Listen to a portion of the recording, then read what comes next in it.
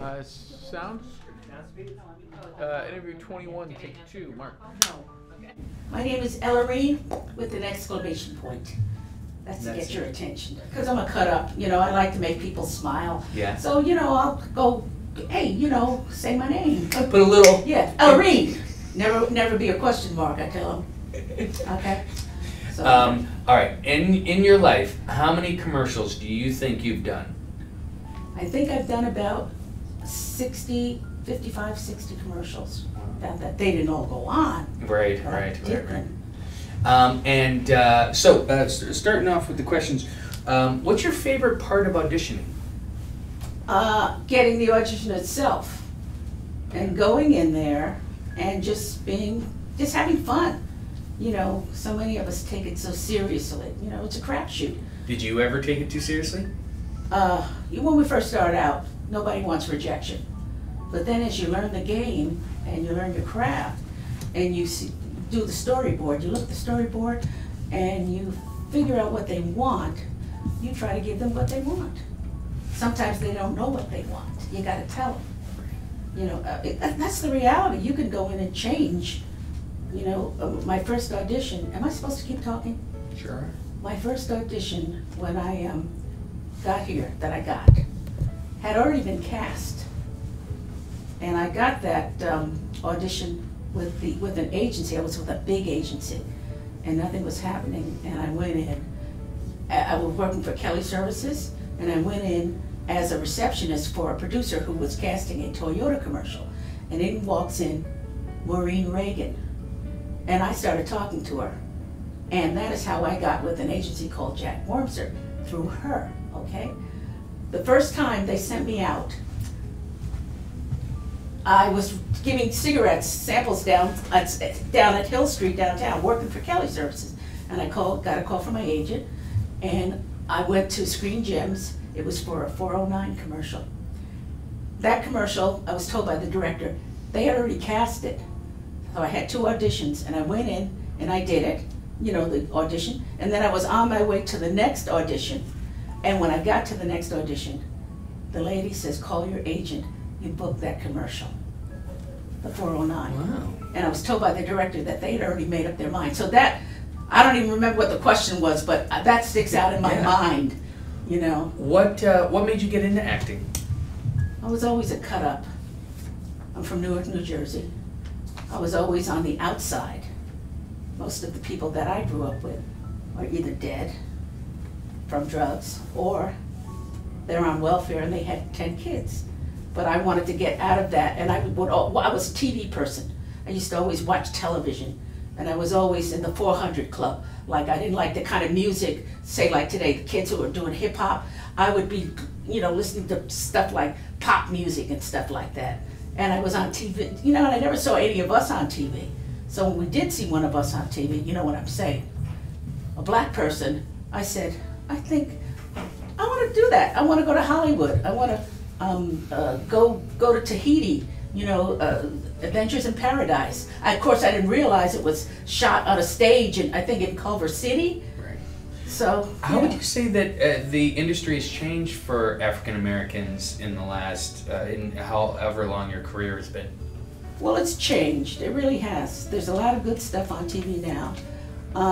I came when on the curve. Remember the black shows like Jane Murray was one of the she was a great lady. She was one of the most important casting directors. She cast like Sanford and Son and all of those shows like that. And it was a whole bunch of actors who were busy in New York. They were like a part of an acting class, and they came out here. But see, I was a singer. I was concentrating on music. Because when I started acting, there wasn't a lot happening for us, for black people. Maid parts and things like that. What about in commercials? In commercials? How's it changed? How's it changed? You see the ethnicity, the diversity. I love that. We see that all the time now. And we've seen a lot of that since Obama has been in. I mean, I don't know what we're going to do when he leaves. But my point is that it's a great feeling because we eat Jell-O and we drink coffee and You know, so I love it. And I'm very fortunate because I'm one of the people, you know, who's doing them. You know, What's the worst audition you've ever had? the worst audition I ever had was a couple of, actually, I'm vintage now. Okay. So, you know, it's on the job training. You never stop learning. I went up for an audition about 2 months ago, 3 months ago, and I'm a diabetic, okay? And I didn't have my act together. My blood sugar was low, and I had to go early in the morning, had to go all the way to Santa Monica, told my agent, I'm not gonna do it anymore, get caught in traffic because, you know, and I was the first, I got there early. It was very technical. You know, the one that says, hello, Yeah. soup people? It was that one. And I did not wait around for people, other actors to come so we could all go in together and get that exclamation, okay? That explanation didn't work for me because I was kind of off center, Right. and plus the guy who was in charge, running the camera, he just wanted to do his thing. And I let that happen, and I'm really pissed at myself because I've been in this business long enough to know, and I learned this from an old actress who said, they called her, and she said, I'm not ready, I didn't have to go to makeup.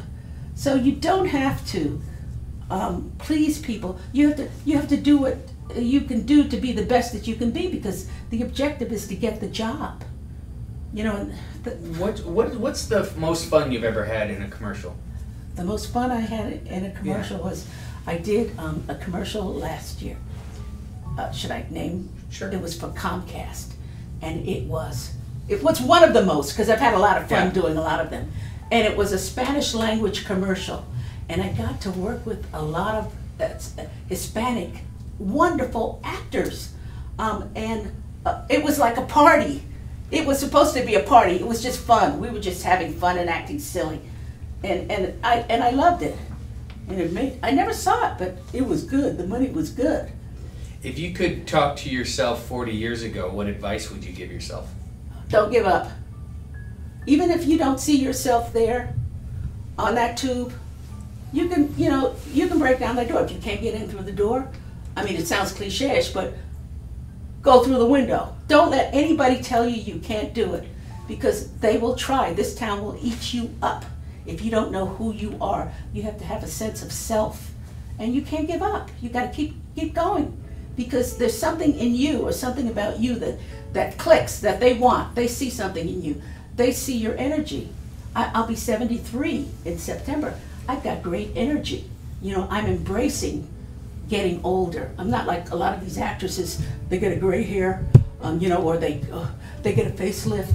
No, that's life. You're not supposed to be around forever. So that's you know how I feel about it. Did you want your kids to go into acting? No, not really. But How come? I wanted my daughter did get her SAG card. She got her SAG card through Joe Pitka. Okay? And you know, his reputation. But that's the thing. If you're a professional and you know your business, because you know, you want me to go in there and you want me to do it like that. You don't want to be spending all this money, you know, hanging around. So my daughter, I took her on a shoot with me. We did a thing with Ringo Starr for Oldsmobile. It was a 4-day shoot, and I'm going, oh, the kid would like to meet one of the Beatles. She didn't care. Okay? But you said you didn't want her to go into acting. How come? I didn't say I didn't want her to go into acting. I said I wouldn't, you know, I wanted her to do commercials. Right. Because commercials is an incredible art form. You've got 10 seconds, 15 seconds, 30 seconds to tell a story. And to be able to do it like that, and it's passive income. Passive income. I'll be very frank. This is about money. I got to pay my rent. And what I'm saying to you, if you can go out on 30 auditions, you might not get a call back. Oh my God. You know, is it me? No. It's a crapshoot. It really is. So you go out there and you don't give up. because once you do, if there's something inside of you, they like your energy. This last thing that I did, they like my energy, and it's great. That's not a Buick. That's great. Are you in those series of commercials, those Buick commercials? I'm the old lady standing in the doorway. Good for you. That's some money. Yeah. I like it. I like that. You got that. Should I? I know you. And thank you, Arlene. Yeah. Thank you, director. Do you have any tricks that you use in auditions? Tricks? Yeah. I must tell you, some of them I really have used. Hope this won't mean that I won't get called in for anything, but there have been times where, like, I bring my stuff in. See that bag over there?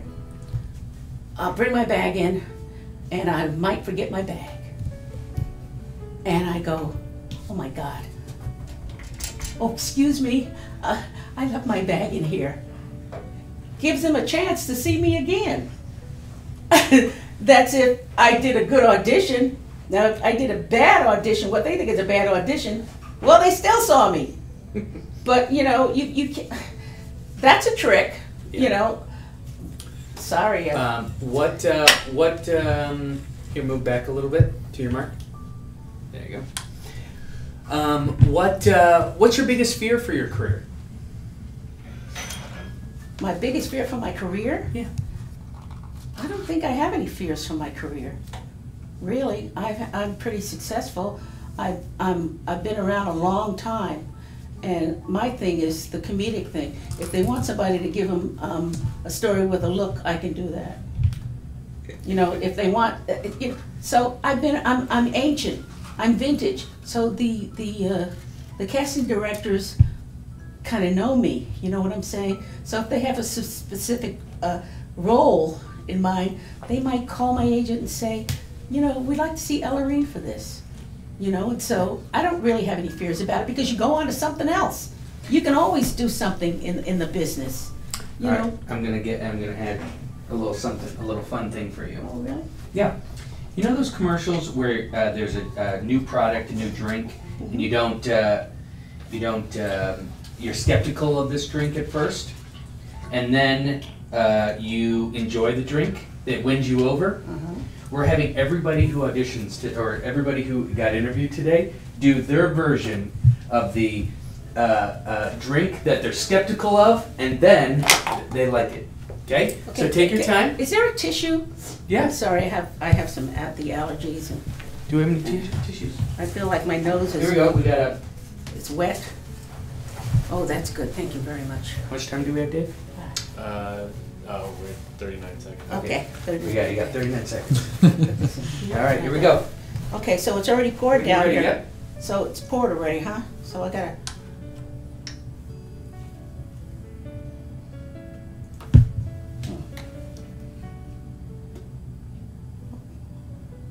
Okay.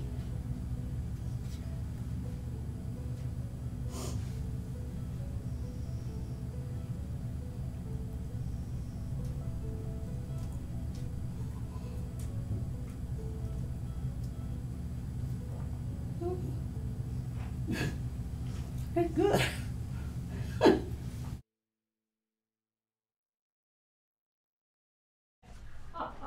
Don't answer it if she calls. 101 years old. How long, oh Lord, how long?